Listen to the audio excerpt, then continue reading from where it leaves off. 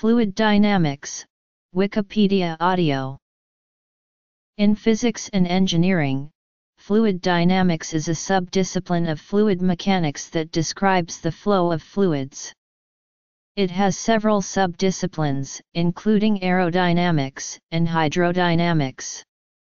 Fluid dynamics has a wide range of applications, including calculating forces and moments on aircraft, determining the mass flow rate of petroleum through pipelines, predicting weather patterns, understanding nebulae in interstellar space, and modeling fission weapon detonation. Fluid dynamics offers a systematic structure which underlies these practical disciplines that embraces empirical and semi-empirical laws derived from flow measurement and used to solve practical problems.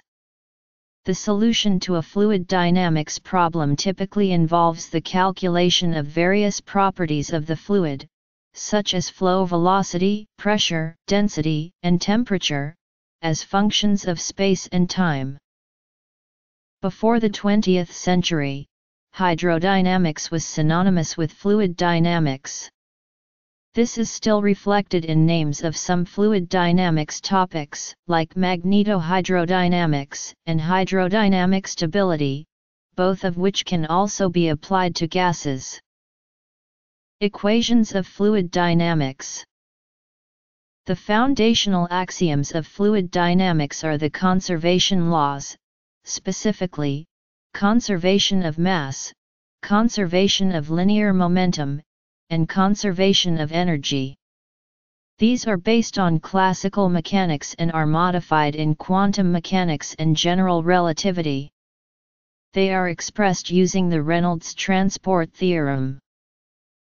In addition to the above, fluids are assumed to obey the continuum assumption. Fluids are composed of molecules that collide with one another and solid objects. However, the continuum assumption assumes that fluids are continuous, rather than discrete. Consequently, it is assumed that properties such as density, pressure, temperature, and flow velocity are well defined at infinitesimally small points in space and vary continuously from one point to another. The fact that the fluid is made up of discrete molecules is ignored. Mass continuity. The rate of change of fluid mass inside a control volume must be equal to the net rate of fluid flow into the volume. Physically, this statement requires that mass is neither created nor destroyed in the control volume, and can be translated into the integral form of the continuity equation. For fluids that are sufficiently dense to be a continuum, do not contain ionized species, and have flow velocities small in relation to the speed of light, the momentum equations for Newtonian fluids are the Navier-Stokes equations, which is a nonlinear set of differential equations that describes the flow of a fluid whose stress depends linearly on flow velocity gradients and pressure.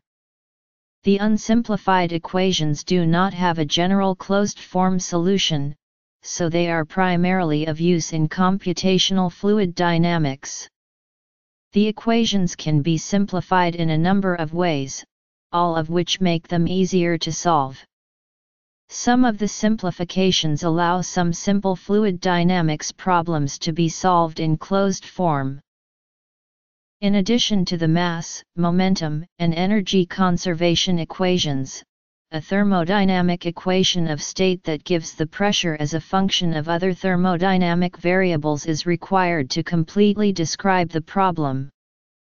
An example of this would be the perfect gas equation of state, where P is pressure, ρ is density, T the absolute temperature, while Ru is the gas constant and m is molar mass for a particular gas.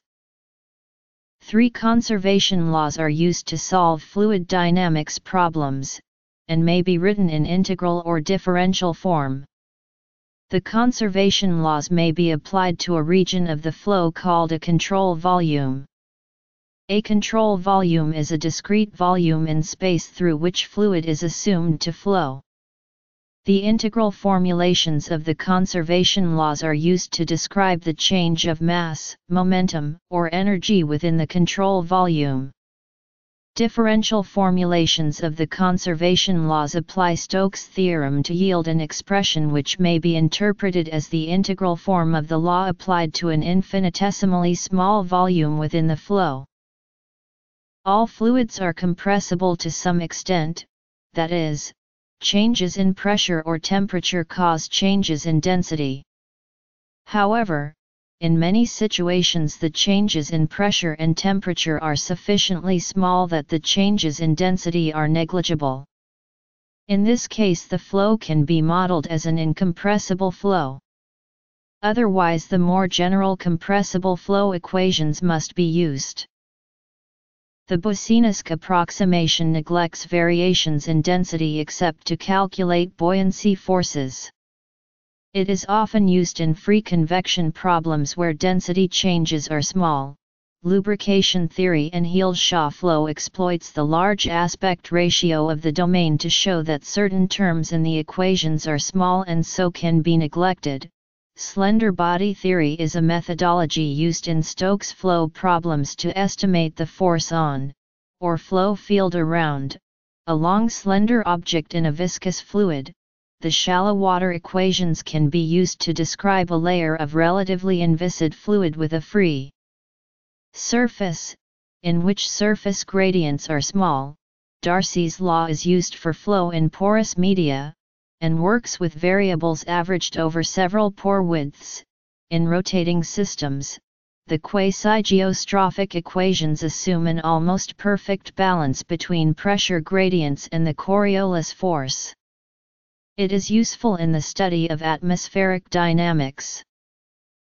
Mathematically, incompressibility is expressed by saying that the density ρ of a fluid parcel does not change as it moves in the flow field, i.e., where d/dt is the material derivative, which is the sum of local and convective derivatives. This additional constraint simplifies the governing equations, especially in the case when the fluid has a uniform density. Conservation laws. For flow of gases, to determine whether to use compressible or incompressible fluid dynamics, the Mach number of the flow is evaluated. As a rough guide, compressible effects can be ignored at Mach numbers below approximately 0.3.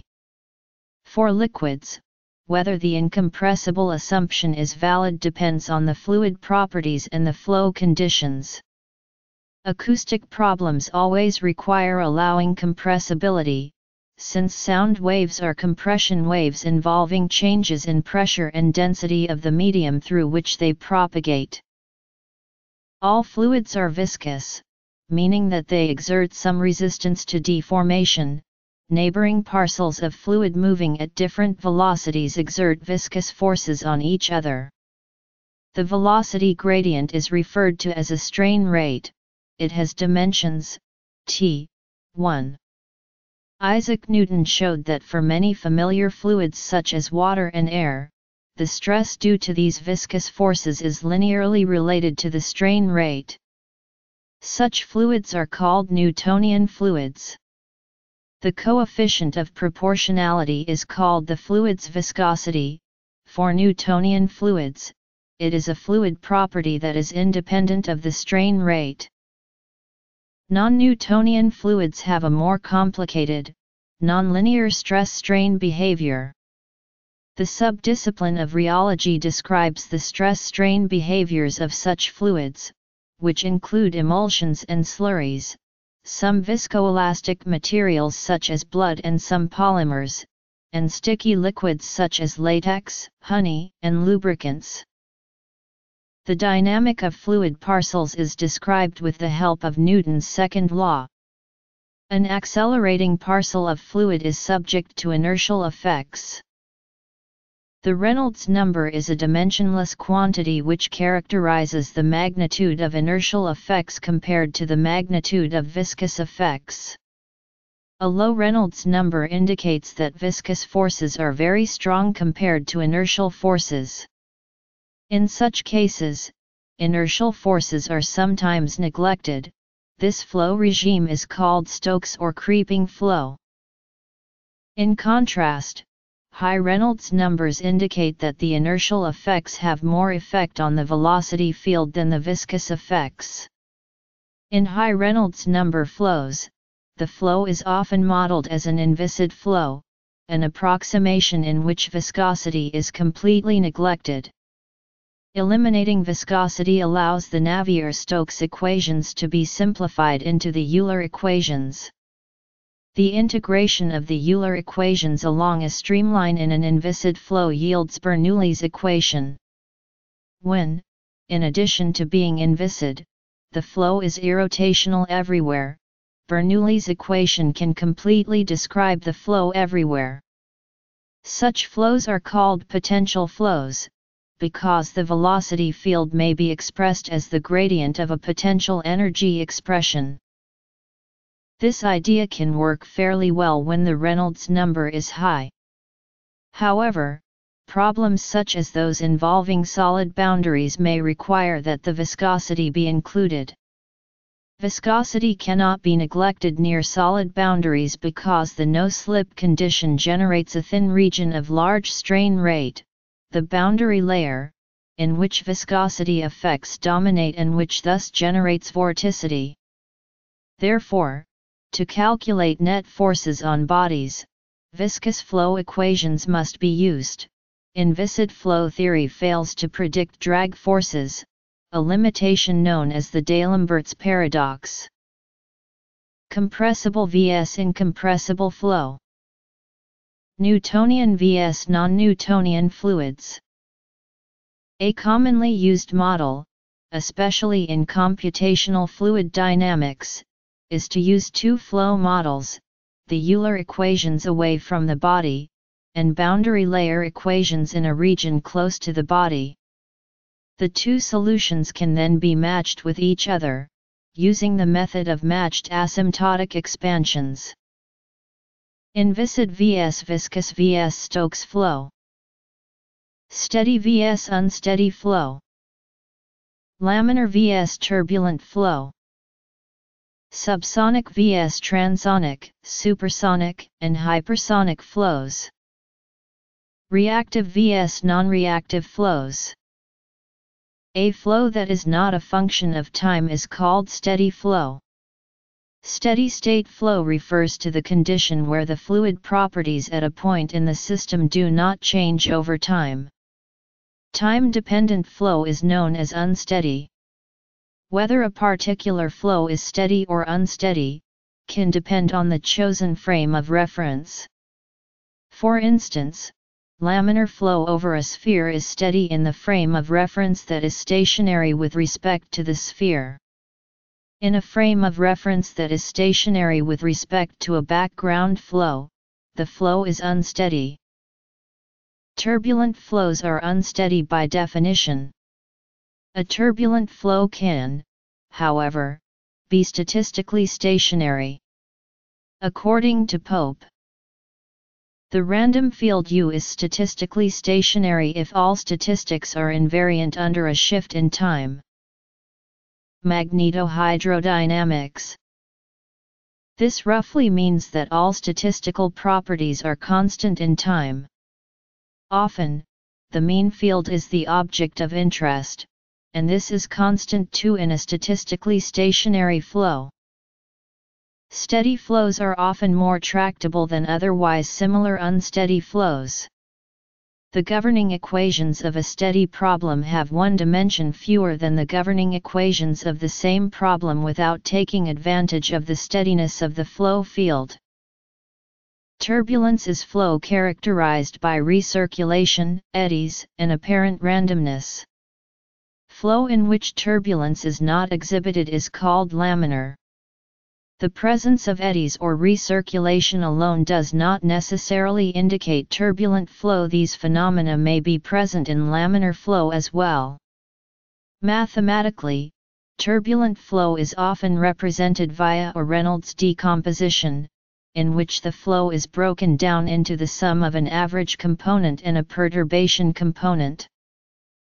It is believed that turbulent flows can be described well through the use of the Navier-Stokes equations. Direct numerical simulation, based on the Navier-Stokes equations, makes it possible to simulate turbulent flows at moderate Reynolds numbers. Restrictions depend on the power of the computer used and the efficiency of the solution algorithm. The results of DNS have been found to agree well with experimental data for some flows. Most flows of interest have Reynolds numbers much too high for DNS to be a viable option, given the state of computational power for the next few decades. Any flight vehicle large enough to carry a human, moving faster than 20 ms/s is well beyond the limit of DNS simulation. Transport aircraft wings have Reynolds numbers of 40 million. Solving these real-life flow problems requires turbulence models for the foreseeable future. Reynolds averaged Navier-Stokes equations combined with turbulence modeling provides a model of the effects of the turbulent flow. Such a modeling mainly provides the additional momentum transfer by the Reynolds stresses, although the turbulence also enhances the heat and mass transfer. Another promising methodology is large eddy simulation, especially in the guise of detached eddy simulation, which is a combination of RANS turbulence modeling and large eddy simulation. While many flows occur at low Mach numbers, many flows of practical interest in aerodynamics or in turbomachines occur at high fractions of m=1 or in excess of it. New phenomena occur at these regimes, such as instabilities in transonic flow, shock waves for supersonic flow, or non-equilibrium chemical behavior due to ionization in hypersonic flows. In practice, each of those flow regimes is treated separately. Reactive flows are flows that are chemically reactive, which finds its applications in many areas such as combustion, propulsion devices, detonations, fire, and safety hazards, astrophysics, etc.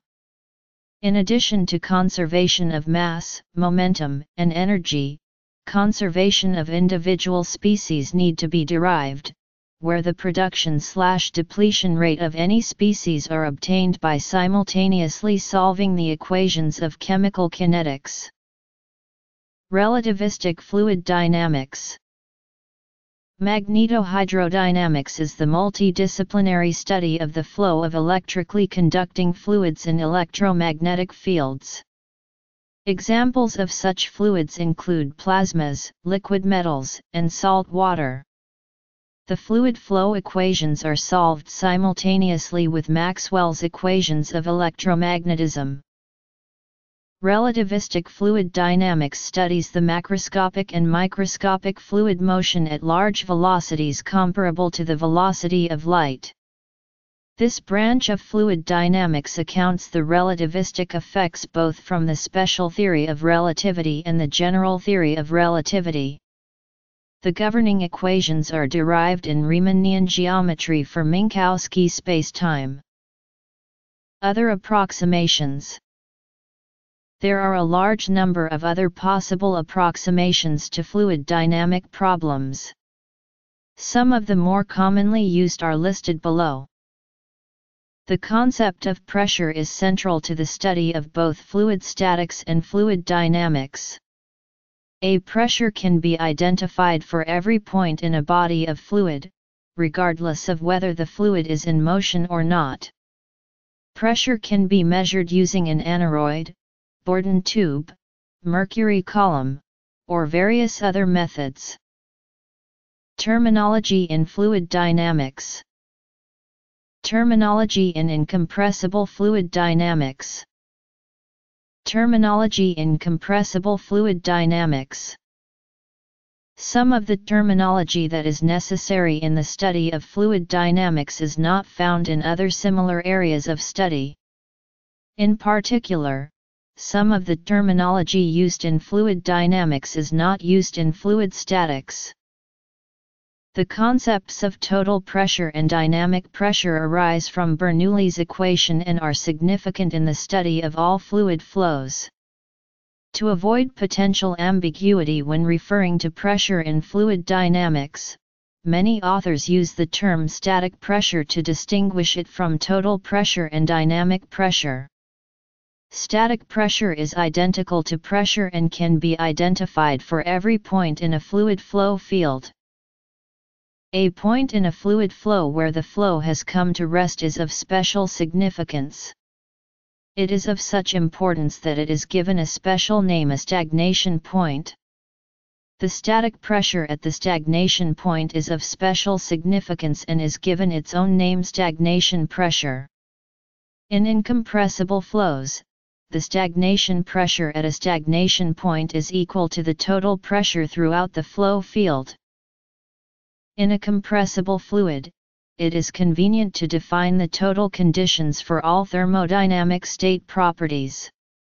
These total flow conditions are a function of the fluid velocity and have different values in frames of reference with different motion. To avoid potential ambiguity when referring to the properties of the fluid associated with the state of the fluid rather than its motion, the prefix static is commonly used. Where there is no prefix, the fluid property is the static condition. The static conditions are independent of the frame of reference. Because the total flow conditions are defined by isentropically bringing the fluid to rest, there is no need to distinguish between total entropy and static entropy as they are always equal by definition. As such, entropy is most commonly referred to as simply entropy. Fields of study: mathematical equations and concepts. Types of fluid flow. Fluid properties. Fluid phenomena. Applications. Fluid dynamics journals. Miscellaneous. 2.